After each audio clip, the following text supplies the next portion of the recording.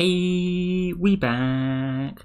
I'm on Karuta once again, and today we're talking about Koibitos. Now, Koibitos are a part of the visiting and dating game, basically, on the side. Karuta, but they can have a pretty reasonable effect on the game. I've briefly mentioned them before on my videos, or on visits, at least, maybe on dating as well. And you probably know a little bit about them already, at least. If you have a KLU of any particular character, I don't know who we can pick, for example, Rem's always a good example character. You can see it says their Koibito here, and it pings a user. I don't know who this user is. I may have mutual servers with them, I may not. It could be anyone on the bot. But as you can tell from this, each character can only have one Koibito. This is pretty important because, of course, if you want to be the Koibito of your favourite character, you're going to be fighting, in theory, everyone else on the bot for it. That makes getting Koibitos on more popular characters more difficult. But if you are the Koibito of a character, it gives you quite a few nice little perks. These include trimming characters, which is an extra cosmetic. This includes setting aliases for characters if they have aliases. This includes making them immune to work injuries, visiting cards that you did not grab of that character, other such things. So it's pretty helpful. One of the main reasons that a lot of people go for Koibitos is for the Koibito services that they can offer people. And these are some typical prices that you might expect-ish of the different Koibito services. You can see we've got trim job, alias change, toughness increase, massage, and cheer up. The toughness increase is an interesting one because, of course, like I mentioned, a Koibito can visit a card of any card of the character, whether they grab them or not, which means that they can increase the toughness by using their AP, affection points, and if you did not grab the card that you're wanting to increase toughness on, you won't be able to do so. So yeah, there you go. That's the kind of services that you can get for them, which is pretty nice in general. As a Koibito, if you're getting a lot of people ordering Koibito services, it's some pretty free tickets, pretty much. So the question is how to get Koibitos and how to get lots of Koibitos. Now, of course, like I said, there's a balance between going for the high-ranked characters that everyone wants because they're going to be very competitive. We have K leaderboard, or KLB, and I can look up the leaderboard of a certain character here and see how competitive it is. The first thing that you're going to want to do if you want to get lots of Koibitos is check how competitive the leaderboard is. You can immediately see here that the leaderboard for Rem is very competitive. First of all, there is at least 50 players trying to get Koibito. If we go to the back of the list, number 50 is on 117. What you can tell from this is that there is a lot of people trying to get Rem Koibito. The next thing that you may notice is all of these cars. These car symbols are actually really important.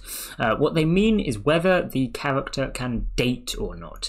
If you're unsure about dating, check out my video on that. But dating is the main way that you're going to get AP and you're going to get AR. So you want to be dating as much as possible on a character that you want to get Koibito. That means if there's a lot of people that do not have the green car symbol, that means they are dating. So other than this person in 9th here who has not used their green car recently, all of these people have dated Rem in the last 10 hours, as in they're all trying to get Koibito. Some of them have been rejected. Many of them do not have the ring at the moment. You need the ring to become Koibito.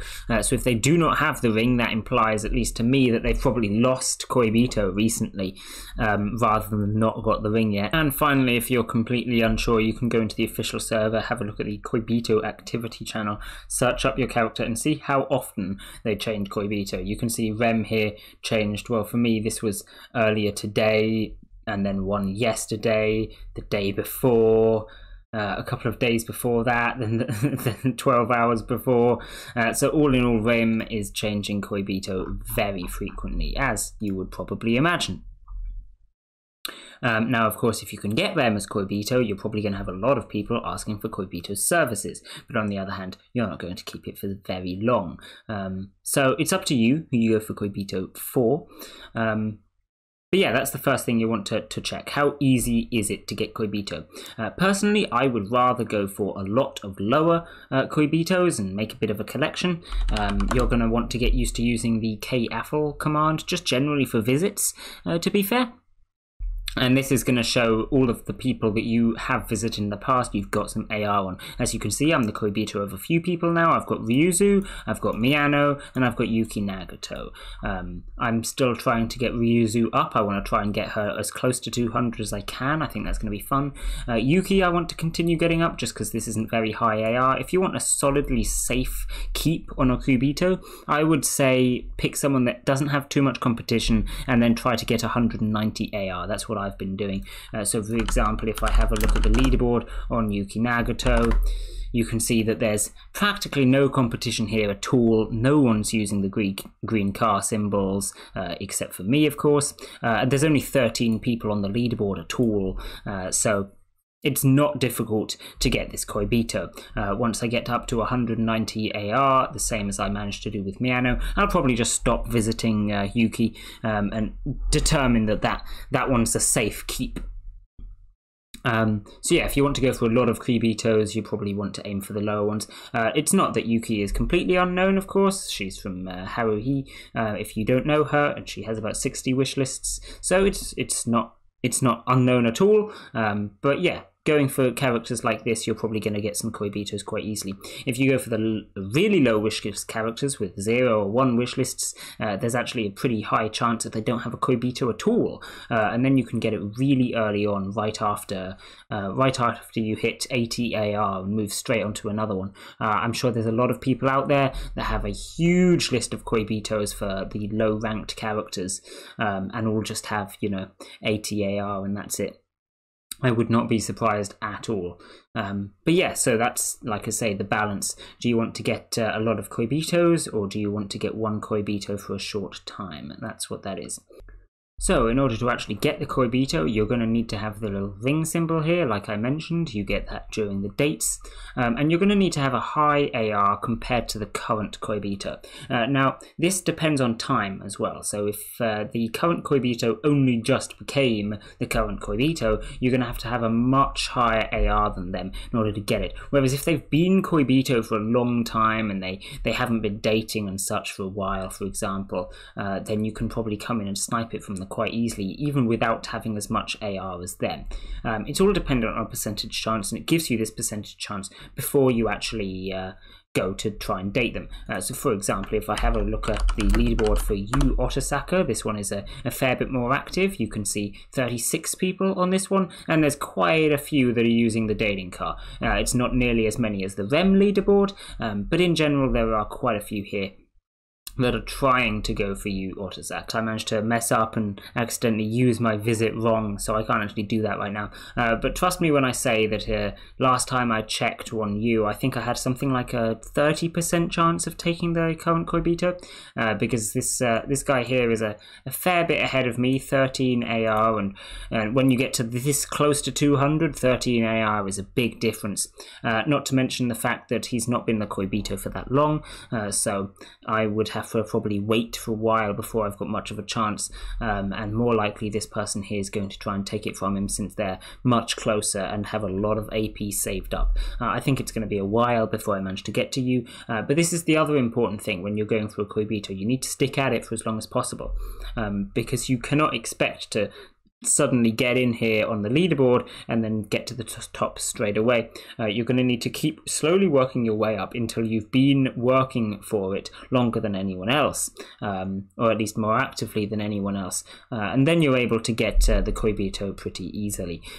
You can convert all of your AP into AR using certain actions, and so if you save up all of your AP like this person is doing here, then you can probably spend it all in one go and get up to first on the leaderboard leaderboard very suddenly, get ahead of everyone, and then become the new Koibito. That's generally the strategy that I would go for if I were you. Something else about the Koibito changing is that when it does change, it pushes everyone else on the leaderboard down. So this is very good for the new Koibito. If you do save up all your AP and get into first and then become the new Koibito, not only do you now have more AP than everyone else significantly, but everyone else has gone down in AP, so you get a nice lead. You're probably going to keep it for a little while. Now, of course, on a super competitive leaderboard, everyone's going to be doing this. They've probably all got a lot of AP. Like when we looked at Rem's one earlier, you can see how much AP everyone at the top of this leaderboard has. It's not going to work as easily. But on the medium tier leaderboards like this, there's plenty of people that don't have too much AP, and so this kind of strategy will work very well. That's not good, however, for someone that's trying to work their way up. So, for example, me on this leaderboard, like I said, I'm in 5th at the moment. I'm slowly working my way up. Every time the Koibito changes between these couple of people at the top, it pushes my AR further down, despite the fact that I don't really have anything to do with the Koibito changing myself. This makes grinding closer up to the leaderboard harder and harder on the more popular characters, which obviously makes it a lot harder to get them in the first place. So on the more popular characters, not only are you not going to keep the Koibito for very long, but it's also a lot harder to get to the top. Now this of course makes sense because everyone at the top has been trying to get that Koibito for longer than you, so it's perfectly understandable, but that's something worth taking note of, and this is why I wonder if maybe it is better to go for a lot of lower ranked ones. Of course, if you go for the lower ranked ones, no one's going to be buying your Koibito services, so as I said at the start, it's a big trade-off, and it's up to you what you do. Personally, I think I'm probably going to stick with the lower rank Koibitos now, just because it's a lot less effort, and if you know anything about me and my endeavours in Meday, getting a lot of Koibitos or their equivalent in Meday, which is soul lists, is pretty much what I went for. And so it's no surprise that I'm doing the same thing on here. But it's all up to you, and of course if your favourite character is someone really popular, you just want to get Koibito on them, then that's perfectly reasonable. Go ahead and do that. However, as for tips for going for more popular characters, it is something to point out that you really need to be going for them as often as you can. So I mentioned this KAFL command. This is going to give a nice summary of what you're looking at here on all your characters. It'll show you green car symbols, how much energy you've got, how much AR and AP you've got, all the rest of it, so you can decide who to visit. You want to be paying attention to this because you don't want to just stick on one character all the time. That doesn't help you at all. You just get one energy every hour, and then you just spend it. You're only getting the one energy every hour.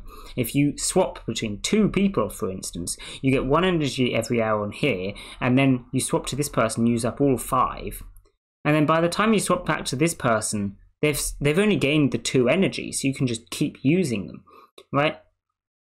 By this way, you're now getting 2 energy per hour for the 2 characters, but you're still using it all. So you just straight up get more energy. So the more people you visit, the more energy you're stacking up. But there is, of course, a limit to this because there's a max of 5 energy. So once you're visiting like 3 people or so, you're not getting any more energy by visiting more people. So I would not advise visiting more than about 3 people if you are going for those top characters.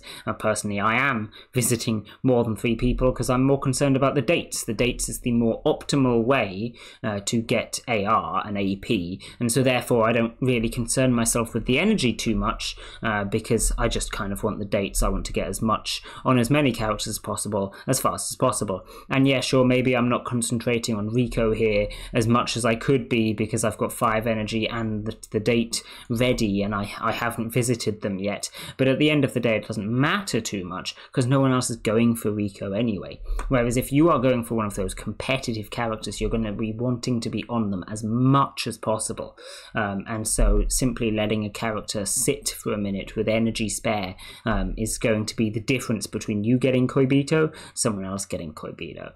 So you really want to make sure you're staying on top of that if you can. Of course, real life does also get in the way, and you'll often find that your dates will get readied up overnight or something like that. So you can't do everything about it all the time, but that is my advice. So I will end this video here, I think. I think I've gone over everything that Koibitos do. I didn't touch too much upon the Koibito services. I may do a separate video on them, or they may be self-explanatory. I was thinking about doing a video on trims at some point, maybe demonstrating some. If you do have opinions, let me know, but I'll see what happens. For now though, yeah, I'm going to end this one here. Bye!